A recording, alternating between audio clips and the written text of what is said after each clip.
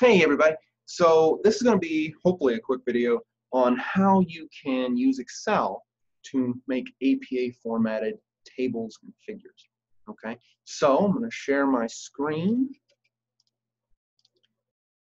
All right, so here, excuse me, here we've got some data. I made this up. It is based on prior research, but I made it up. All right, so we've got here, let's imagine that these are my means. All right, and let's just imagine that, again, I'm making this data up. So these are my means. These are my standard deviations. So I would just move these over here. I'm going to change the numbers. And again, I'm just making it up. All right, the standard deviations would never be this consistent, but just for the purposes here. Now, to make a bar graph, we simply have to highlight the numbers and labels that we want. We're going to go to click Insert. We're going to come over here to bar graphs and click that first option. So I'll repeat that one more time. So I've highlighted what I want to graph, insert, click on bar graphs, choose the first one, boom. All right. Now, this is nowhere near APA formatted. All right. So you can get an idea of how to, or what's required for APA formatting by going to either looking in the manual, all right, the APA formatting manual, or going to the website alpurdue.edu, and I'll include the link in this video, in the description of this video. But here it is. All right, so here is a APA formatted table, and way down here is an APA formatted figure. Now, you'll see colors in here, and while you might see that in like on a poster, usually for publications we just use black and white, and we use patterns instead of colors. So keep that in mind. Though using color is not a violation, it is traditionally expected. You are traditionally expected to. Sorry, I was doing things and not telling you what I was doing. Traditionally expected to use patterns instead of color. So how can we do that, right? So here we've got our data, all right? And if we compare it to the figure here, we can note that there's a lot of differences here, right? So there's no figure caption, there's no figure title.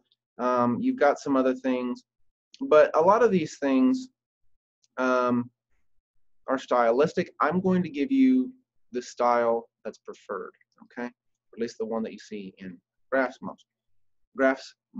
In the graphs that you see in journal articles most. So I'm going to delete the title here. I'm going to delete the cross ties. Now I am going to change the axis, because the axis should reflect whatever your DV is, so the possible ranges. So in this example, I was making these numbers up on a 1 to 9 scale. So that means the highest possible number is a 9, the lowest possible number is a 1. So I'm going to just right-click on the axis. See how I click? If I click places, you know, different things get highlighted. So I'm going to click on the axis, right-click, click Format Axis, and that gives me this stuff over here. Now I can change, by clicking on these bars here, axis options, I can change the minimum to 1, and I can change the maximum to 9. Now I usually set the minimum units to 1, or the minor units to 1, just to keep this nice and pretty. Now I'm going to jump over here to fill in line. I'm not going to do anything with fill, but I am going to come to line, and I'm going to click solid line. Now what that does is it's going to create a border right here between my axis and my graph. It just makes it look neater, and it's standard for those graphs you see in journals.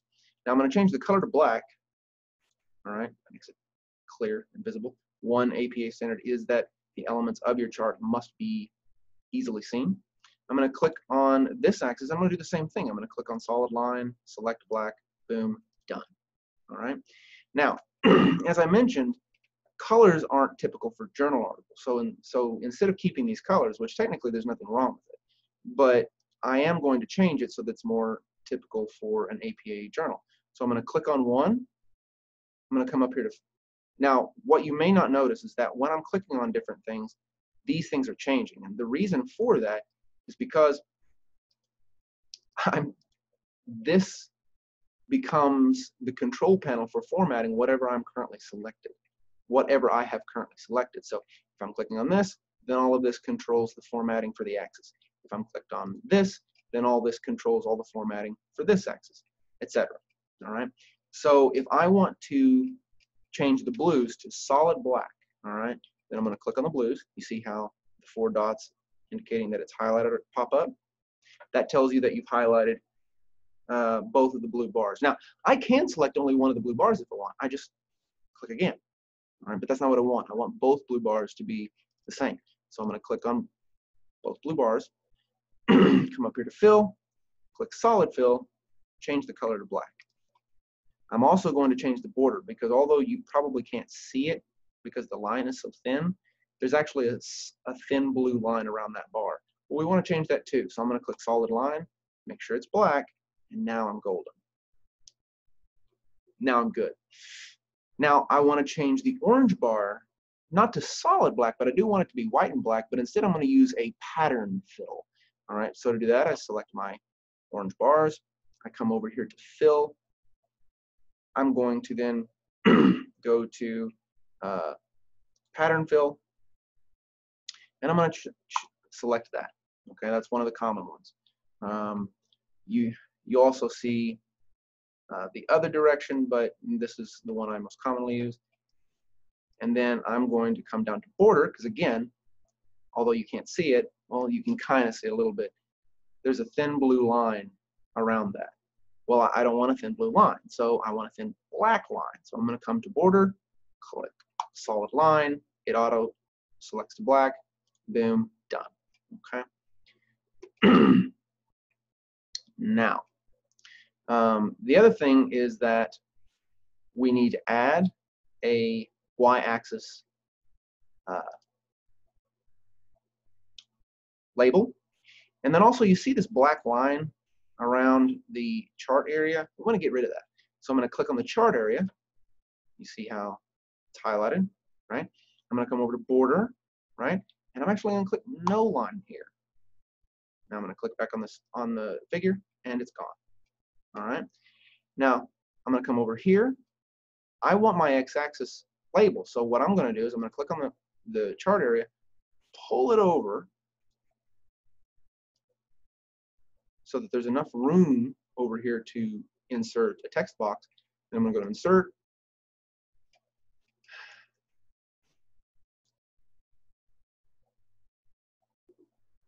Well, sorry guys.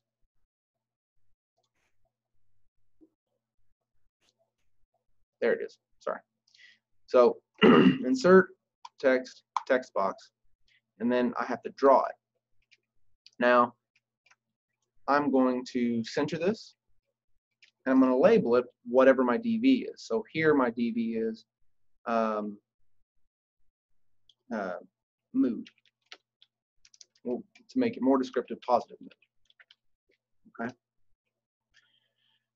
So then, because this has to be the label for a vertical axis, I'm going to click on this circly thing up here and orient it so it's vertical. And then I'm going to move it over here. Boom, I've got my y-axis label. Now, the last thing is that your legend needs to be actually in the chart area. So I'm just going to select it, move it up. I'm going to pull this down so I have more room up here. And then I'm going to try and orient these so they stack one on top of the other instead of going longwise like that. And there we go. All right, nice, clean. Not quite done though, because I want to. Calibri is not a APA. Traditionally, it's not a traditionally accepted font. So I'm going to select the whole thing, come up here, change it to Times New Roman. Change the size to 12. Boom. All right. Oh, look, part of that's disappeared. So I'm going to have to change the dimensions of this again. Pull it out. Boom. All right. Taken care of. Sorry, I'm trying to line it up with the middle. All right. Now, if you'll note, everything in here has changed except this, right? Because that text block isn't, Excel's not considering it part of the graph yet. So I'm just going to select it. I'm going to select that box, and I'm going to do what it did. I'm going to change it to Times New Roman, 12, boom. And there's my graph. Nice and pretty. All right. Now, again, looking at this, I still need a figure name and a caption title, and then a so not a caption title, but a figure title, figure number, figure title, and then a caption. That stuff can be added in Word. Okay, so once you put this into Word, right, then you can above it put in figure and its number, put in an actual figure title. The figure title needs to be descriptive, and then a figure caption, and the figure caption should describe the contents of the table. Now, what if I want, or of the figure, sorry. Now, what if I want to make a table? Well, that is a little bit easier. Again, I can do it in Excel. So I'm going to copy this over and move down a little bit. Come on. I'm going to put it here. All right. So we're going to go up here to our example. All right. In fact, I think I like this one a little bit better. And I'm going to, sorry. I'm going to try and, again, so read through here, all right, all the rules about it. I'm going to show you very quickly how to make things like this. So, for example, you'll know that there's no, sorry, I said vertical earlier. The y-axis is vertical. There's no, mixing myself up. These are all horizontal borders, and you can have horizontal borders in a table, but you can't have vertical borders. All right. So how do we make what we have in Excel here look like that? Well, the easiest thing to do, all right, make things roughly equal size. Okay. Now the easiest way to do that for me. So what I did, if you'll note, is that this column is not the same width as this column. So I highlight both and change the size of one, and it keeps on, and it applies that change to both columns. So now these are equally sized. Now I want to put, because if we look in here, you know, you got your table number, you've got your table title, and then you've got a line separating that. So we want a line at the top. So I'm just going to highlight these cells, come up here, select the drop-down box, and I'm going to put a top border on there. Boom. Now, you see that there's lines under that. Well, here, this applies to what's in this row. This applies to both of these rows, and this applies to both of these rows. So there's a horizontal line here, but not here. This applies to this, so there's not a horizontal line here, and this applies to this, so there's not a horizontal line here. So the horizontal line separates information, all right? It helps you organize. But in our case, all right, these apply to this, and we don't have anything here. That's empty space. That's probably not the best of ideas, so we can put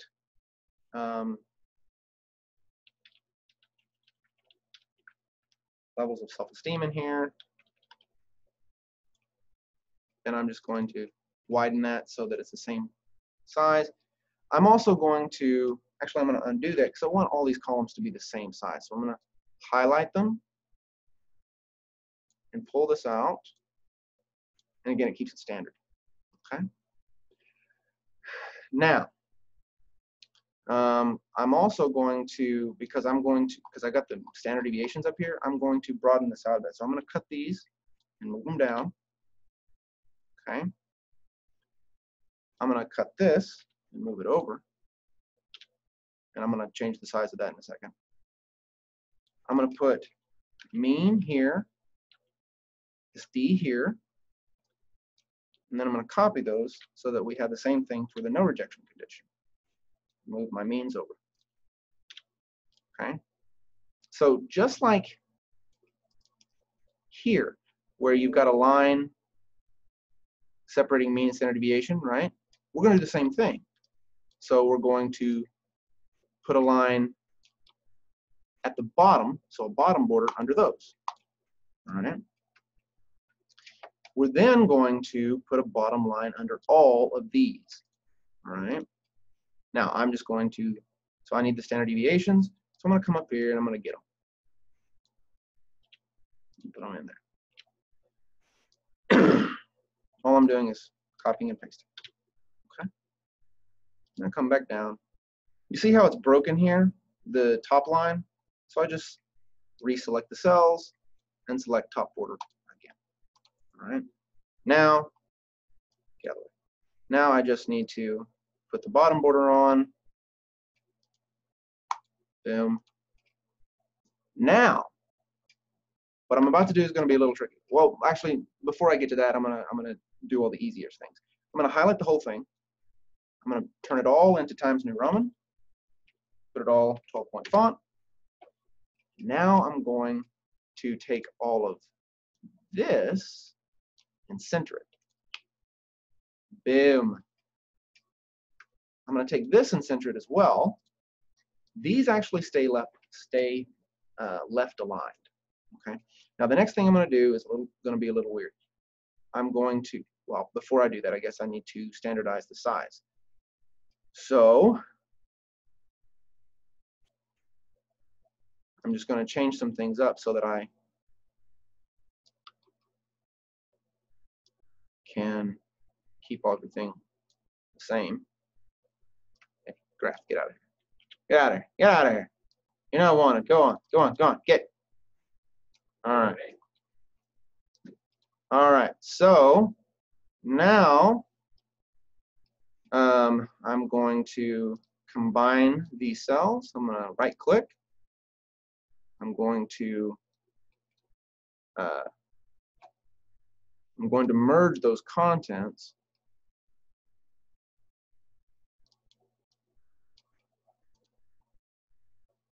So you see where I went. So I highlighted the cells I want to merge. I come up here to merge and center, drop down box, merge cells, boom. And I'm going to do the same thing here. Boom. You see how that's sticking out? So I need to do some adjusting right quick. So I'm going to pull that over until it's entirely seen. And ta-da! There we go. There is our table. Then I just copy and paste that into Word, and I add my table's number, my table title, and my any kind of figure caption, or there's not a figure caption on here, but any kind of notes down here. All right, that, my friends, is how you use Excel to make bar graphs and tables, and how to make them APA formatted. Now, again, like I said, I will post the link to the OWL Purdue website in the description to the video. But if you have the APA formatting guide, use it. I mean, if you plan to have a future in psychology, that thing is going to be immensely helpful. So I would encourage you to go ahead and invest that. All right, guys, that's it for me for this video. It went longer than I expected. I'm sorry for that, but hopefully you will have some clear direction in how to use Excel to format your tables and figures. All right, guys, that's it for me. As always, if you have any questions, send them my way. If not, take it easy.